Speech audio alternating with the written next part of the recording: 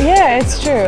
It's always nice to enter the grounds and know that, you know, this is where you set your time and you set your hours out of the day to really commit to one particular thing in your career. I think that's really important, and to have, obviously you need the facility for that. You know, you need to have everything around you, whether from the start to the stretching to the actual sport that you're doing to the recovery, whether it's hot or ice cold bath, all that stuff kind of goes into it. So it's definitely nice to be surrounded by all that.